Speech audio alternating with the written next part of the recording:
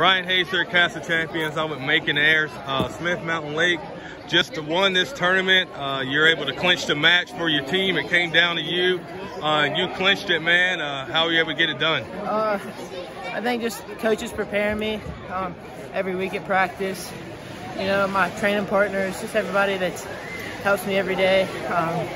It came down to it. I mean, I knew I had to get it done, whether it was a pin or just a win, but I guess I just had to get the fall there, so that's good. So when you knew you were going to have to get this match and win it for your team, like, what was your mindset going out there? I mean, I was nervous. I was nervous, but I knew I was going to win. So what is the tournaments you got coming up, man? Like I said, you put a good showing on here.